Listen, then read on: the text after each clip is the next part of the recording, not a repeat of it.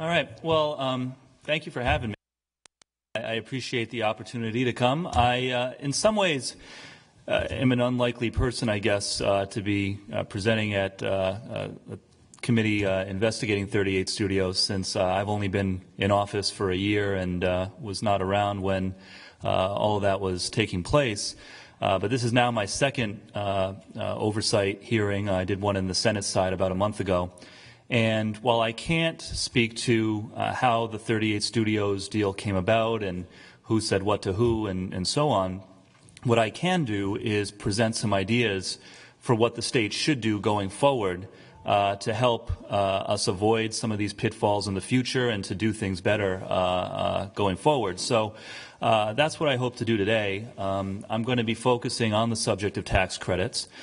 Now, as you all may recall, there was a tax credit deal that was in the works, so to speak, to support 38 Studios. It was not actually completed. The credit was never actually awarded. But a number of questions have come to light in regards to that tax credit transaction. And I think it's led to a number of questions from the public and others about, for example, who are all these people who were involved? Why were they involved? Why do you need to have a broker of a tax credit? Why do you need to have private investors? Is that necessary? Is it really the best use of the public's money? Do you need to have brokers and investors and these other third parties in order for a tax credit program to work? And our conclusion in Treasury, after studying this for the last month or so, is no, you don't need to have brokers or private investors for a tax credit program to work. And in fact, that may not be the best type of tax credit program, one where you have all of these other third parties getting a public benefit. There may be, and we feel that there are, much more efficient ways to operate a tax credit program where you can still have the same benefits supporting economic development, construction, jobs, film productions, etc., but to do it more cheaply, more cost effectively, and eliminating some of these middlemen and some of these third parties, some of whom have gotten some attention from this committee and others looking into the 38 Studios situation. So that's what I'm going to be focusing on today. How do you take a tax credit program and make it as efficient and cost effective as possible? Just for a summary, Rhode Island currently has 4 tradable tax credit programs. The historic tax credit, which promotes the rehabilitation of historic buildings. This is our oldest tax credit program. We've had it in one form or another since 2001. It's awarded by the Historic Preservation and Heritage Commission, administered by the Division of Taxation. The second oldest is the film production tax credit, which has existed in its current form since 2005 and promotes not only films but also other artistic productions, television productions, theater, etc. This one's administered by the Rhode Island Film and TV Office, and this was the one that was potentially at play in 38 Studios. And then there are 2 new tax credit programs, tradable tax credit programs, that were enacted by the General Assembly last year in 2015. One of them is the Rebuild Rhode Island tax credit. This is designed to promote construction projects of special economic significance to the state, not just historic structures, though it can be historic structures, but really any type of construction project with significant economic importance. No credits have been awarded yet through this program, but it is being administered by the Rhode Island Commerce Corporation, who expects to start issuing credits under this program soon. And then the other new one that was enacted last year is the Qualified Job Incentives Tax Credit. The idea here is to encourage companies to hire here in Rhode Island who would otherwise be hiring in other states. The first credit, as you may have read, was just awarded this week by Commerce Rhode Island to a company in Lincoln called Greystone. I'll go a little bit more in depth into these later in the presentation. What is a tax credit program? Why would you have one? Tax credits allow governments to fund and promote projects of public policy importance. But the key point to understand here is that under a tax credit program, the state has no cost, has no financial liability unless the project has been successfully completed. So in some ways, it would be much simpler if you gave a developer or a film producer a bunch of money up front to facilitate their production. But then you run the risk of the project failing. You run the risk of, the developer skipping town with the money. With a tax credit, the state is not actually on the hook until after the project is complete. That's why the 38 Studios tax credit deal never reached completion, because the project was ultimately not successful. The federal government has been providing tradable tax credits for about a generation now. The largest program, I believe, is for historic rehabilitation, and dozens of other states also offer tradable tax credits. The way it works in its simplest form is represented in the chart at the bottom of the slide, where the state awards a tax credit to a developer, whether it's a building developer or a film producer or the like. After the project is completed, the developer then can deduct the value of the credit from their tax liability. This is the simplest way that a tax credit program can work, and it does often work in exactly this way. But it can be much more complicated than this. For example, what happens if the developer needs cash up front to facilitate the project? Under this model, if the developer needs money before the project to actually fund the building expenses or the film expenses, this alone doesn't help them. So this is where the lender gets involved. After the developer is awarded a tax credit, the developer can go to a lender, whether it's a bank or any other lender, take out a loan, use the loan proceeds to complete the project. After the project is completed, the developer takes the benefit of the credit out of their taxes and then pays the lender back.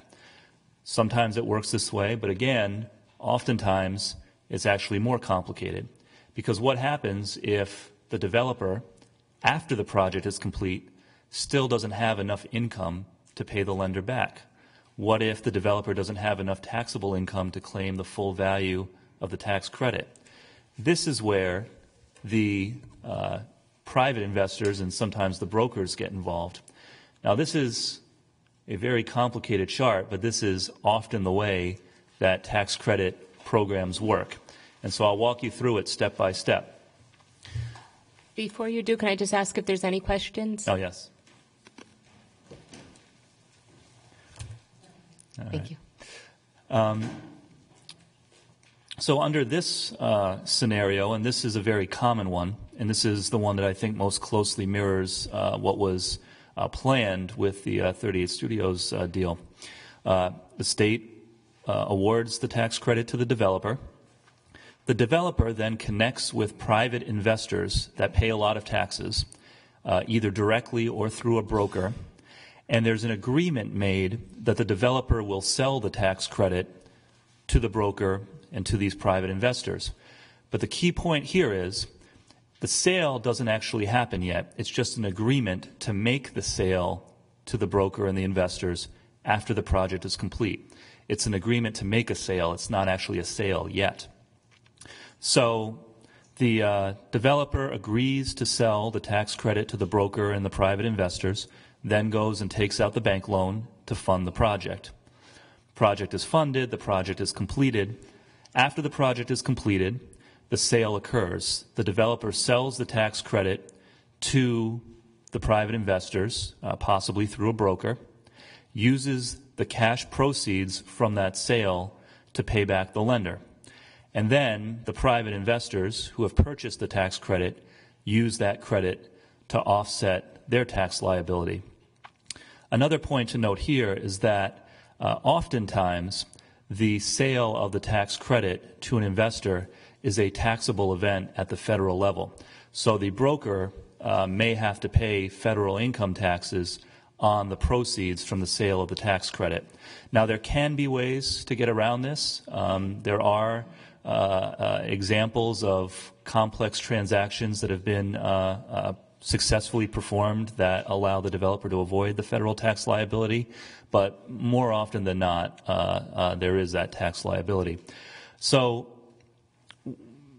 before you go on to just slide 6, and we had a discussion, Looking at, because we're looking at 38 studios, and then looking at this wonderful chart that you've put together, that isn't the sequence that happened with the tax credits with 38 studios. In fact, the state had not awarded them. And the important thing in this is the SCC is investigating this. And basically what we've been able to show is they had brokers, they went to lenders, but we hadn't assigned the tax credits yet. So they just assumed they were going to get it and bypassed that and went on to the other steps that you've talked about.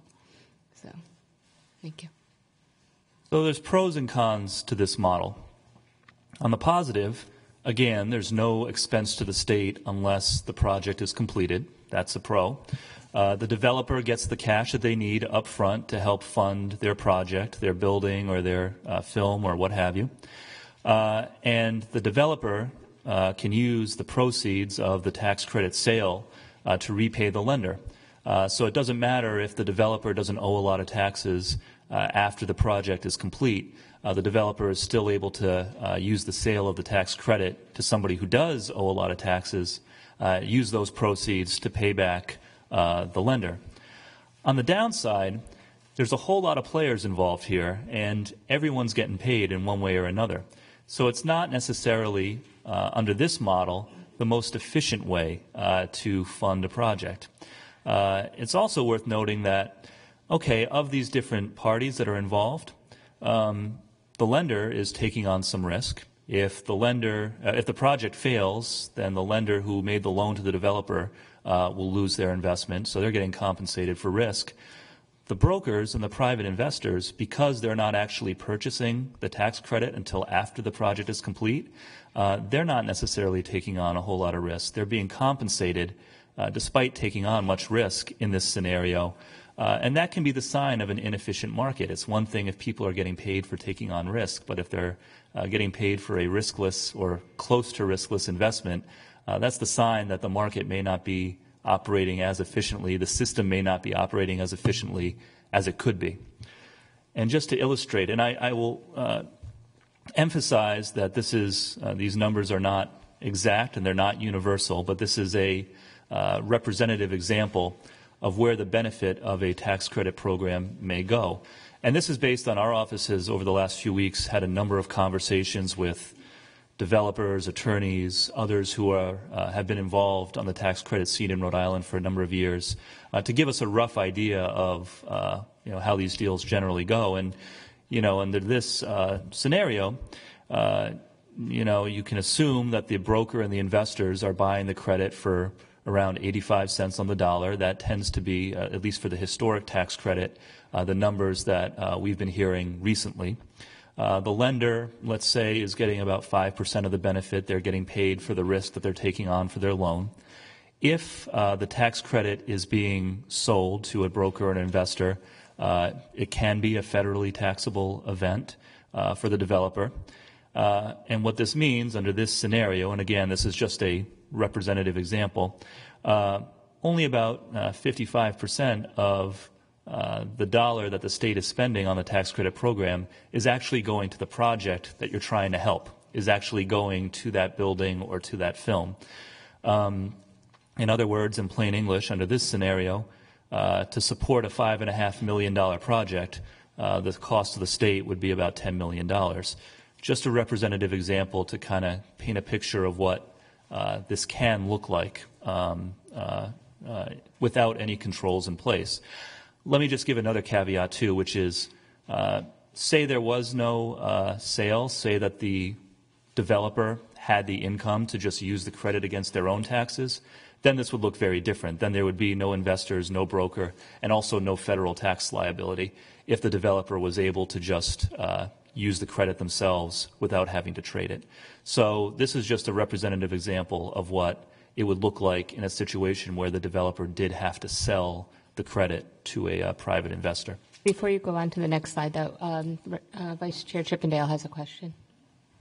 Mr. Treasurer, thank you very much for providing us with simple and easy to understand stuff, because guys like me need all the pictures we can get on this. So I'm looking at the percentages here, and it's representative linear as a linear breakdown with the total net proceeds being about 55%, as you indicated. Are every one of those percentages, are they all, is it all cumulative, or is a broker, say, making 5% of the entirety or 5% of the net proceeds? Is it ever mixed up that way? Yeah, I'll just say these deals are by no means standard, so they can happen in all kinds of different ways, and the actual price that a broker or a private investor would charge can be calculated in all kinds of different ways. It's negotiated, and it may be a percent of the project expenses. It may be a percent of the full credit. I mean, there's no standard way of doing it. And actually, you raise an important point, which I was going to get to later, which is that up until now, there's been no public reporting of the prices or the terms of tax credit transactions, which is one of the recommendations that I'm going to be making at the end, that there should be some more transparency around that. Okay, thank you very much. So what I just showed you is an example of how a tax credit program might look if there were no controls in place to make it efficient. There are ways to make tax credit programs more efficient so that the state gets more bang for its buck, so that that $5.5 million of actual project costs could cost the state less than $10 million to support. There are ways of making tax credit programs more efficient, and some of these methods have already been adopted in one form or another in some of the state's programs. So there's a few different ways that you can, in layman's terms, make the system cheaper for the taxpayer by eliminating some of the need for these middlemen or these third parties. One way is to make tax credits refundable, which I'll explain in a minute. And that's already been adopted in some of Rhode Island's tax credit programs. Another way that I've been asked about a lot is, well, instead of having a private person out there who's acting as the broker between the buyer and the seller of the tax credits, could the state just create some sort of a website or an exchange to connect the buyers and sellers? You could do that. Or a perhaps less efficient but still viable version would be to keep the same system, the original system, but through better reporting and better transparency, try to make the market for tax credits a little more efficient. So let me walk through each of these three options. It's sort of a menu of options that you could choose from, some of which have already been adopted. So option one, making tax credits refundable. What this basically entails is saying that if the developer needs to sell a tax credit because the developer doesn't have enough of a tax liability to claim it against their own taxes, well, instead of selling it to a broker or a private investor, sell it back to the state. Under this model, just following the chart, state awards the credit to the developer. The developer takes out the loan, completes the project. Then the developer sells the credit back to the state for cash. It's kind of like instead of awarding a tax credit, you could be awarding, a grant, but only after the project has been completed. Then the developer takes the proceeds from that and uses the proceeds from that sale to the state to repay the lender.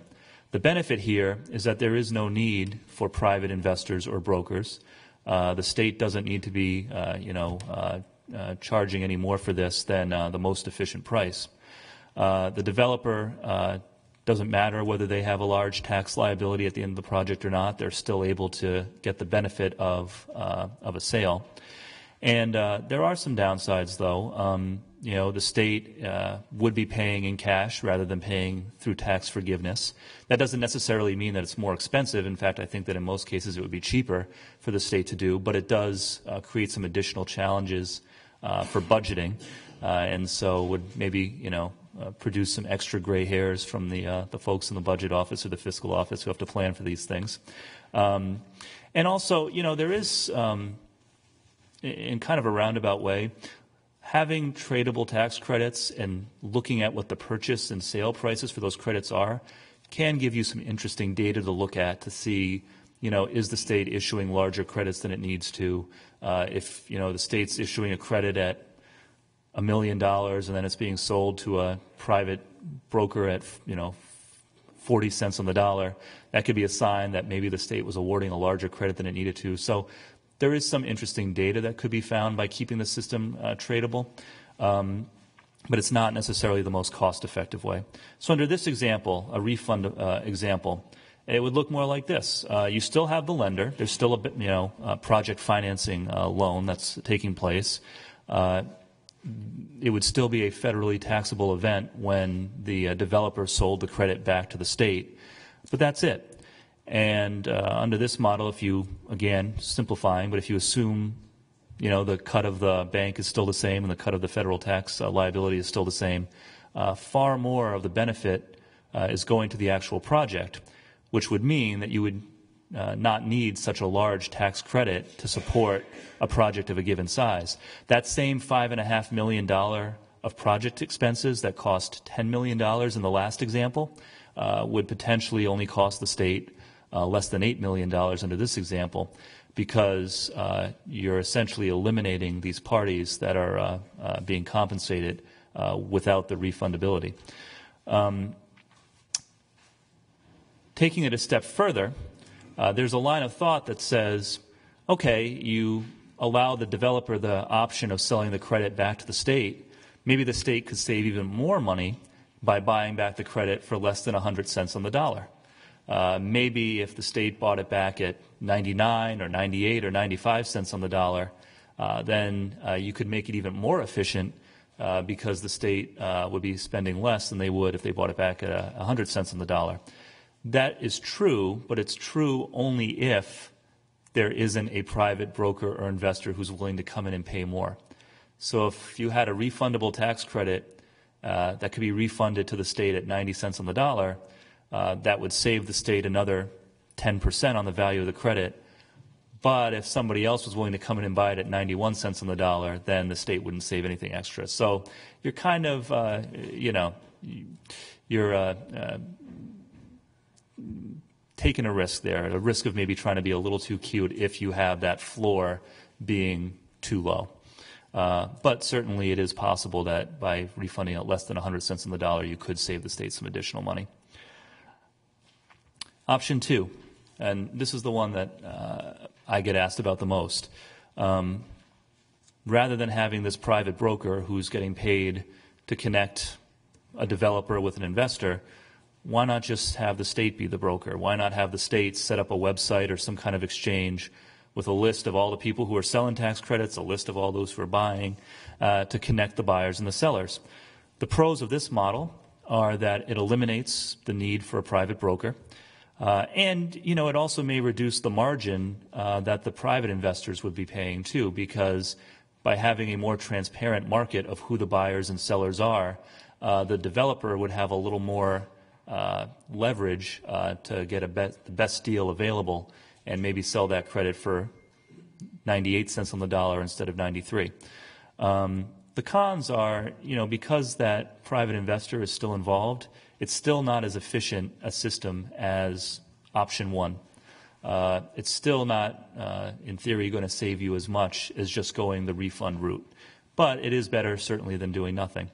And, of course, as we all in government know, operating a website can sometimes be a little more complicated than it looks. And while it's certainly viable, there would be some cost and some challenge to operating that sort of an exchange effectively.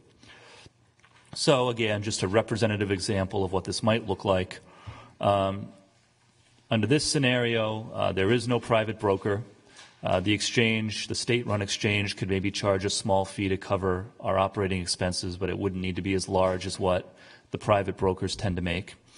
The investors in this example, and again, this is all speculative, but the investors would maybe be getting a 5% cut instead of 10% because it's a more efficient market with more transparency. You would still have the bank loan. The sale to the private investors could still be a federally taxable event. But under this model, that $5.5 million project that you're trying to support would cost less than the $10 million in the absence of an online exchange. Before you go on, we have a question. Vice Chair. Thank you, Madam Chair, and thank you again, Mr. Treasurer. As you've so clearly illustrated, and in my line of work, it's the same thing. The more hands touch something, the more people are being paid, and that certainly takes away from what ultimately the people we want to get these resources will get. With this model here, which I can see where the net is a little bit less. Are we, you know, as a state, is your office able to say, okay, we've got this pool that we can define of what we're going to make available as credits in whatever form they happen to take, and then with that fixed cost, which we should presumably be able to at least get a ballpark of plus or minus 10% relative to the website, the administration thereof, staffing, or anything like that. And then amortize that across all of the credits. Would we be able to, with a relative degree of certainty, say, okay, here are our fixed costs, and then administer the program that way, and it sort of eliminating another hand that it goes through, therefore eliminating another chunk. I mean, I get that it's not as efficient as the refund, but would that? It would be an improvement still, yeah. And, you know, I think that we could certainly try to estimate what the cost of operating a system like this would be. I think the, you know, the variable is how much in tradable credits are out there. We know how much are out there today. We don't know how much will be awarded in the future. And so that's a big variable. That would be a moving target every year? Yeah, to some extent. I mean, I'm going to get to this later in the presentation. There are some controls in place. Sorry for jumping ahead with the question. There are some controls in place for some of the programs around how much can be issued, but that would be the variable. You know, I'll also say another aspect to the online exchange idea is, you know, I asked the question to my team when we were preparing this, you know, why hasn't the private sector stepped in and offered this solution already? You would think there's an opportunity to be had here, and it does turn out we found one company out of California that's in the process of trying to launch a website to facilitate the exchange of tradable tax credits. They're kind of a startup. They're new. I don't know how much of a track record they have, but we have been in contact with them. And I imagine if we did go down this route, we or the state would, you know, put out an RFP and solicit bids and so on. Okay, excellent. Thank you very much. Maybe I should have started with this because I know I had some misunderstanding. Maybe we could go in before you continue, just a little bit of background of what your office, where it. Yeah. We, the Treasury has historically not had any involvement in tax credit programs. As I laid out at the beginning, some of the programs have been administered by the Commerce Department or the old EDC, some by other offices. The Division of Taxation is ultimately tasked with tracking who are the holders of tax credits, and then, of course, making sure that when they are redeemed, that those folks are paid. Treasury has not had any involvement in the past. We were asked to come and present on this topic and are happy to do so. And I think that we are well suited to do so because we are a financial office, even though we haven't dealt with tax credits in the past.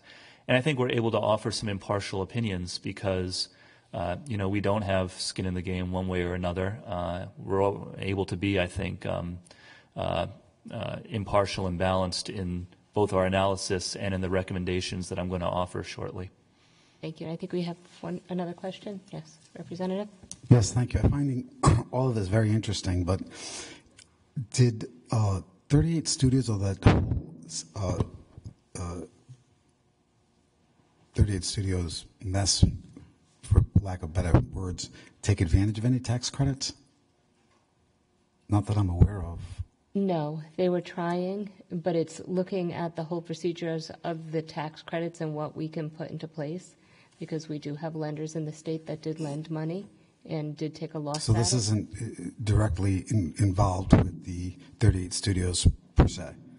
Some of it is looking at the history of it and what they were trying to do, and then tax credits in general and where we can move to make sure that we don't have that happen again, where they're believing they're getting tax credits and they're going to our lenders. And I think it's accurate to say that although the tax credit deal in 38 Studios was not completed, you know, it did bring the issue to light and the topic to light that maybe our tax credit programs can be run more effectively. There are certain, you know, high-profile parties and individuals who stood to make a lot of money if the tax credit deal had gone through.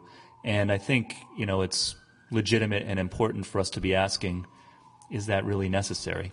And I'm arguing that it's not. I guess the other question I had was, what criteria must someone meet to become a broker? I'm not sure that there is any. I don't think that it's a regulated profession. I could be wrong about that, and Paul might know better than I do, but I don't believe there is a license or anything like that. So anyone could call themselves a broker and, according to some of these figures, could make obviously hundreds of thousands of dollars, if not more. Yeah, someone else might correct me if I'm wrong, but I'm not aware of any requirements to be a broker. Was 38 Studios far enough along in the game of receiving tax credits or vying for tax credits where they had a broker involved in the situation? And if so, who was that? I only know what I've read in the media and in the depositions, but my understanding is that there was an individual who was attempting to be a broker, or who was acting as a broker, representing himself as a broker. That would be Mr. Corso. Mr. Corso. This was before my time, so I only know what I've read in the Mine media. as well. Yeah. We can get you the documentation on that, of what he was doing and how much. I kind of assumed that's who it was, but. Yeah. Thank you. If you want to continue, thank you. All right, thank you. So the third option that I'll present, if you didn't want to go the refundability route and you didn't want to go the online exchange route, you could stick with just the traditional model that I laid out at the beginning, but require that every time a tax credit sale or transaction was made, that the price of the transfer be reported, say, to the Division of Taxation and be posted online.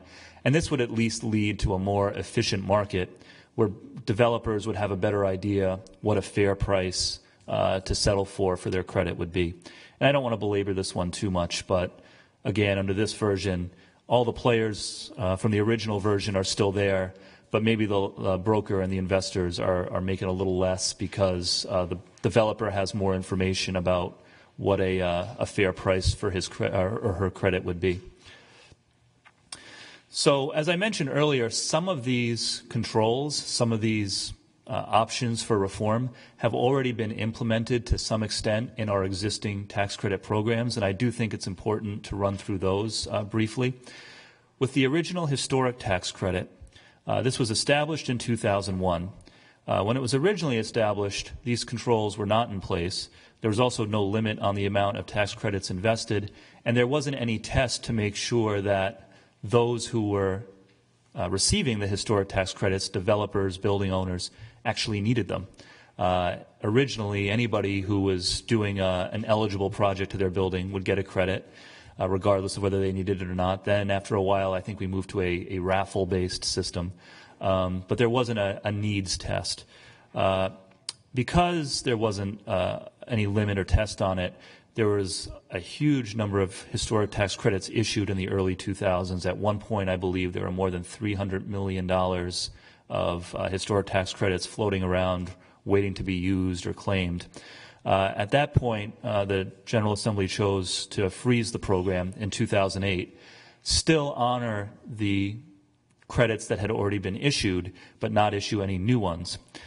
There was, I gather, some anxiety that with more than $300 million of credits outstanding, it would be a real hit to the state if a large percentage of those were all claimed in 1 year.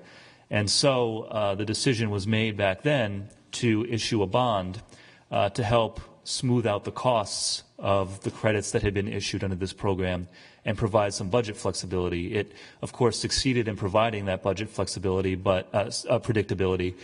But the downside is that's another layer of cost, paying the debt service on the bond. In 2013, the historic tax credit program was changed again, and the credits were made 100% refundable to nonprofits that were holders of the tax credit. So a nonprofit developer, for example, an AS220 or a school that was awarded a historic tax credit could sell it back to the state for 100 cents on the dollar.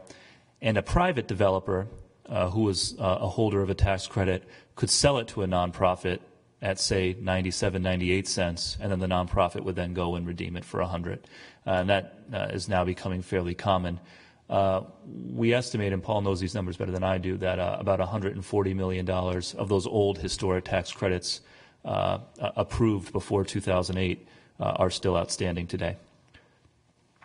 The film production tax credit, there's a cap on how much can be issued each year.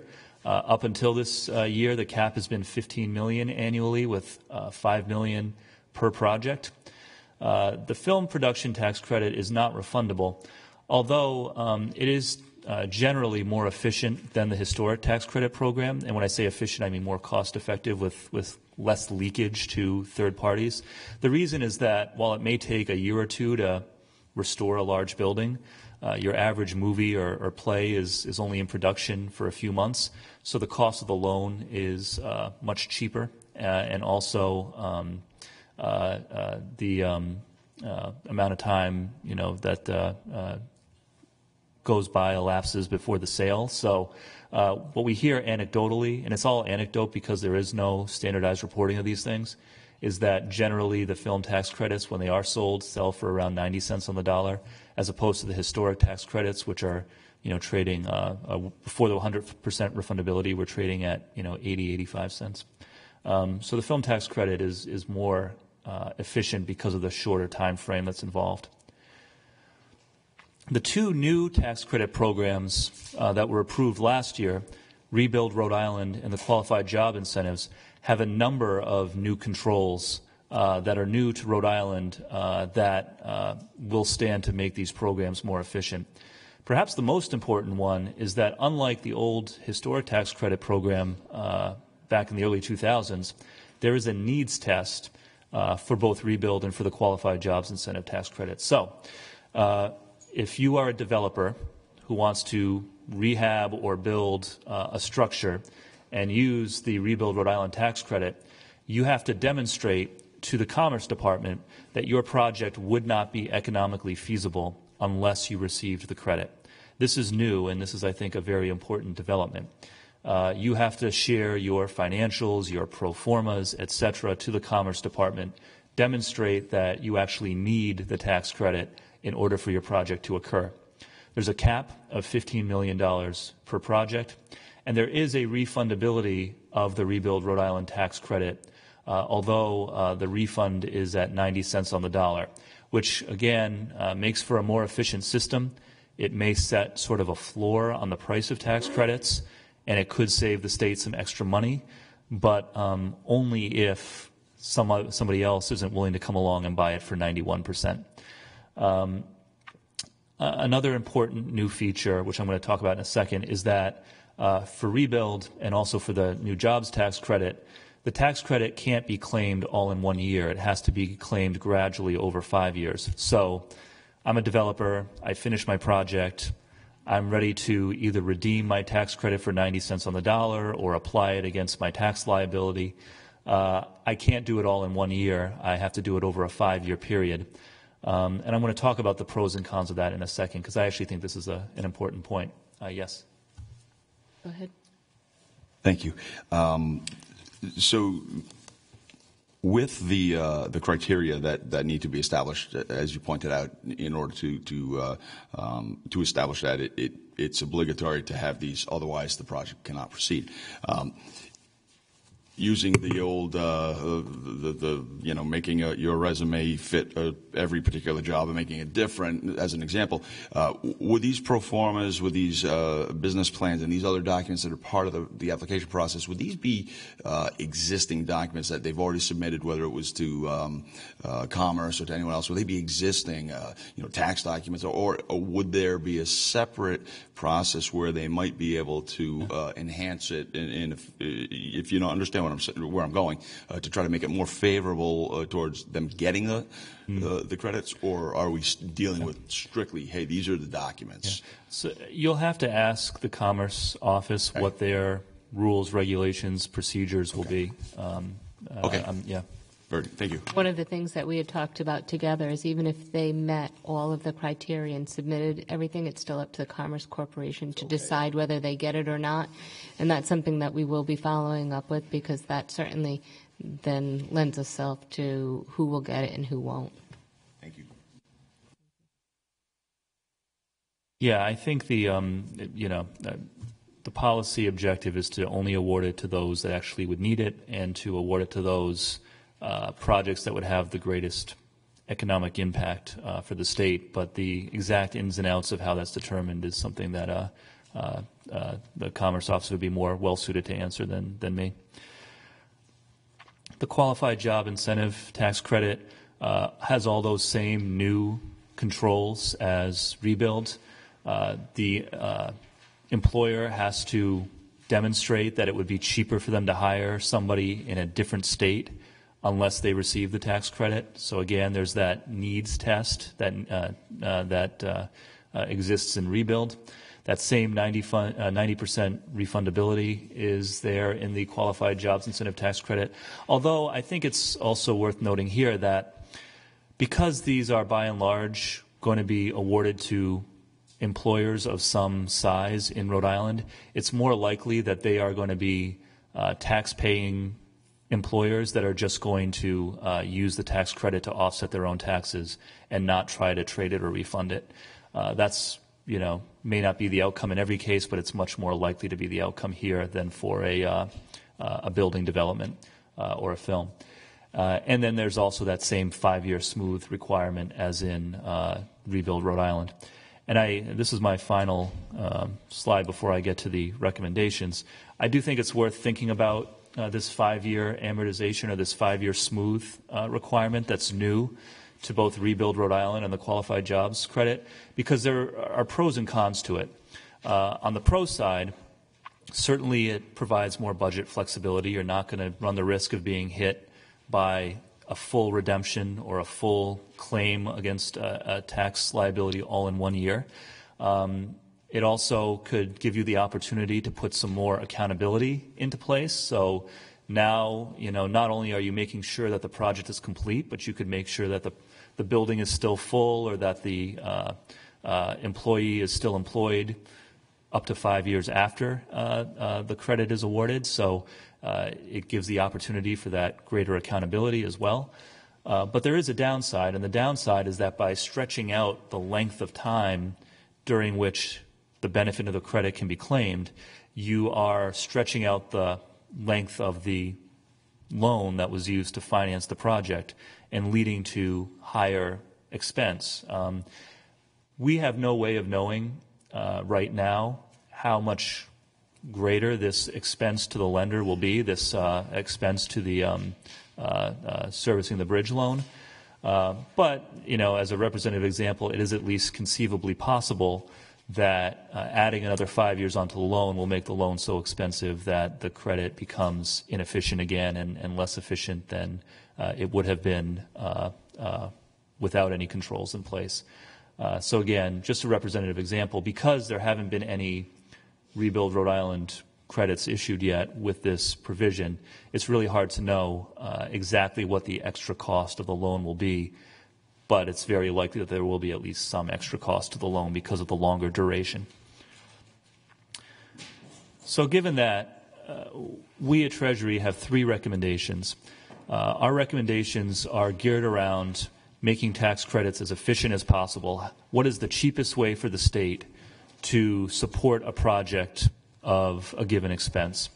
Our recommendation is that we move to 100% refundability of all tax credits, not just the historic.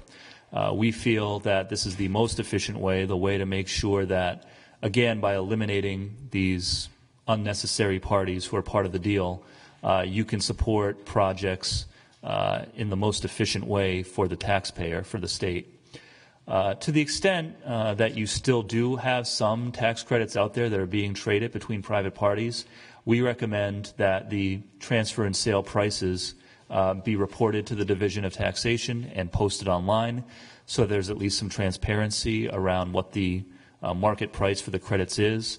And then third, we do think that we should revisit this 5-year smoothing requirement, consider whether it makes sense to shorten it, to eliminate it. Also consider that if the primary goal of the 5-year smooth is to provide budget flexibility year to year, there may be other ways to do that. One way would be just through more conservative budgeting. Assume that every year a large amount of the tax credit is going to be claimed. That way, if you're wrong, you're more likely to have a good surprise than a bad surprise. Or you may not want to go down the road of issuing a bond like was done back in 2008, but if there was a year where more in tax credits was claimed than was anticipated, the state could take out a short-term loan, a 2-year loan or a 3-year loan, to spread that expense over a short period of time, which would provide for some smoothing. There's no easy answers here because there are trade-offs on the 5-year smooth. There are pros and cons to having it, pros and cons to shortening it or eliminating it, but we do think that it's worth some consideration what actually makes sense. In conclusion, I do want to emphasize that when it comes to having a tax credit program that is efficient for the taxpayers, we've already come a long way. There are a whole lot of controls in place now that were not in place in the past. We now have 90% refundability for rebuild and for the jobs tax credit, 100% refundability in some cases for the historic tax credit. We have the test of need in order to be awarded tax credits under rebuild and the jobs program. So there are a number of improvements that have already been made, and I do think it is worth noting that. That being said, the 38 Studios tax credit deal, even though it didn't arrive at completion, has brought this issue to light and has brought us to a place where we are, I think, appropriately asking the question, can tax credits be administered in a way that is even more efficient for the state, for the taxpayer, that achieves the same policy goals of promoting construction, promoting economic development, but does it in a way that is cheaper and thriftier for the taxpayer? It's asked the question, do we need these brokers and private investors in order for a tax credit system to be successful? And the answer is no, you don't. There are ways to make tax credit systems, programs even more effective. We've presented with you tonight, we presented you with a number of options for how you could make our tax credit system more efficient. We've recommended our favorite options, which are full refundability, transparency, and revisiting the 5-year smooth. But there are other options like the online platform that you could explore. I think that there are absolutely ways that we can make the system more efficient, ways that we can make it better. One of the silver linings of this terrible 38 Studio situation is that it has given us an opportunity to examine these issues and discuss them. So I thank you, the committee, and especially the chair for your leadership on this, for giving us this opportunity, and happy to take any other questions that you may have. Thank you. Vice Chair Chippendale. Thank you, Mr. Treasurer, and especially thank you for providing us with a presentation that is, quite frankly, probably one of the easiest to understand, especially dealing with such a complicated process. It means a lot for us as a committee to understand this. So thank you very much for doing that. I agree wholeheartedly that we have come a long way from a process that was just so available to all sorts of malfeasance. Just one particular question, and it's mostly born out of my curiosity, because bonds are pretty much in every discussion that seems to be going on today. In the 5-year smoothing that you spoke about, and I certainly understand how and why that needs to be done, is it always done through bonding? No. So right now, there's no borrowing that's taking place. All that's happening now under rebuild and under the jobs tax credit is whoever holds the tax credit can't use it all in 1 year. They can only use it gradually over 5 years. It forces that smooth, basically. Yeah, exactly. And so it provides the benefit of the budget predictability. But the downside is that, that loan that the developer took out from the bank to fund the project is now going to be longer and more expensive. Sure, for them. And in the instance... Well, for them, but the state is subsidizing that. Yeah. Right. So in the instance where we did bond it, was it a revenue bond? Oh, this was in 2008, and I don't believe it was a revenue bond, but that was before my time. I don't know. Again, curiosity, because we're dealing with it. I'm trying to educate myself as much as I can. All right. Again, thank you very much. I really appreciate the simplicity that you've given us this very complicated issue. I think we have some more questions. Yes, thank you very much. This was really helpful. What jumps out at me, and I go back to pages 2 and 3 where you outlined the tax credit programs, and that each of the 4, you told us who they were administered by. And so what jumps out at me is that there were such different terms for each one. I know it's before your time, but can you suggest why they'd be so different? And do you think it would be best if we went to one model so that we didn't have all these different types, or is it industry dependent? What's your opinion on that? Well, we are recommending, Treasury is recommending refundability for all of them. I think that if you decided to go in a different direction, like the online exchange, that could also be implemented for all of them. But there are some, idiosyncrasies. Obviously, producing a movie is very different from building a building. So I think, in the details of how you approve projects and how they're monitored and held accountable, there are going to be differences kind of in the administration from one program to another. But no, our recommendations that I've laid out here tonight could apply to all 4. Questions? I just noticed, and I've been through the PowerPoint a couple times, but on page 17, where you're talking about the historic tax credits, and we have an estimated $140 million still outstanding. That's quite a significant amount that I'm sure does cause gray hair downstairs. They've already been issued. Is there anything that we can put into place? I mean, some of these could date back to 2001, so they could be technically almost 14, 15 years old, to put into place so we don't have this mass. Well, the bond that was issued in 2008 should solve that problem. Yeah. Thank you. Any other questions? I want to thank you for volunteering to come here. We know it wasn't part of your department, and it took a lot of research, and it's really going to benefit where we move forward. Well, thank you, Chair. And if you indulge me for just 1 second, I always make a point of thanking my staff. Those of us who are in elected office are in front of the cameras, but there's a lot of people behind the scenes, and in particular, our policy team, Kelly Rogers, Tom Seguros, Jeff Padua, B. Lanzi, Sharon Rose, David Ortiz, were very helpful to me in putting this together. So thank you to everyone. Great job to all.